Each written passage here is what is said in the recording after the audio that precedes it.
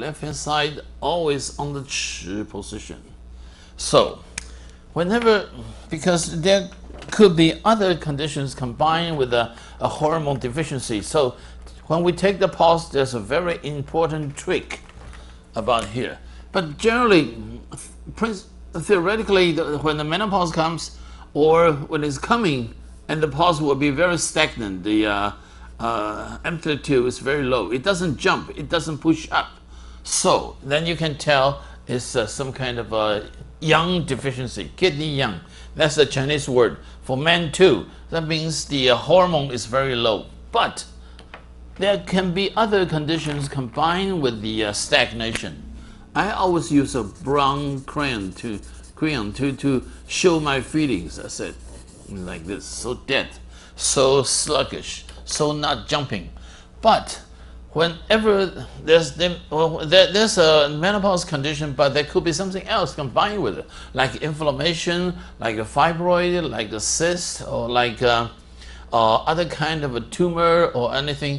It can be a lot of things combined in the genital area with deficiency of a hormone. So the pulse, be careful.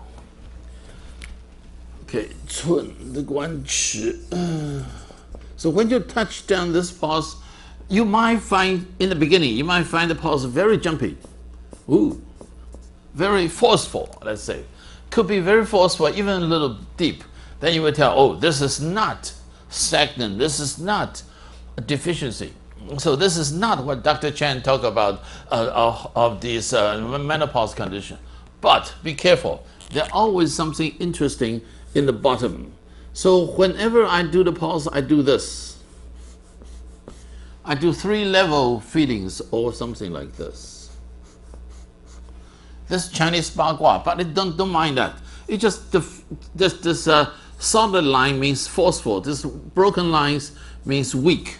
So whenever you touch, you should feel 3 levels under your finger. So when you gently touch it, usually for most of people, men or women, the first one can be very weak. So I do this.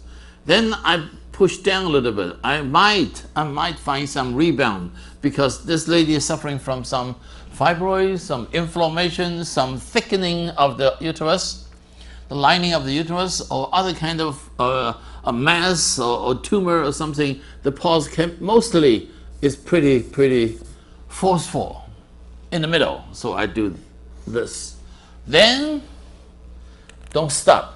If you stop there, like that might give you a wrong impression that there's a lot of heat or inflammation in the lady's this genital area, and you might neglect the fact that she is suffering from a hormone deficiency. She is suffering from an early arrived menopause.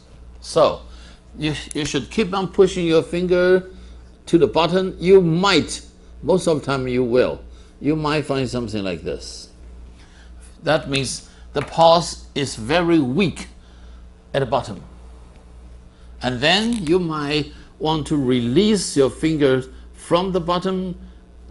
Let your finger release a little bit, gradually a little bit. Then you might also, again, will find the same forceful pulse in the middle. And then you release it more. When you lift the skin, you might find this very weak in the surface. So it becomes a sign like this. You don't have to worry about the bagua stuff. It just shows the strong or weak by doing this. In this case, then you can definitely tell there's 2 at least. Without any technical terms, you just tell them they have the inflammation somewhere there, and also the weakness of the hormone. Men or women, same thing. So this could also be the very weak bottom. That means that definitely hormone deficiency.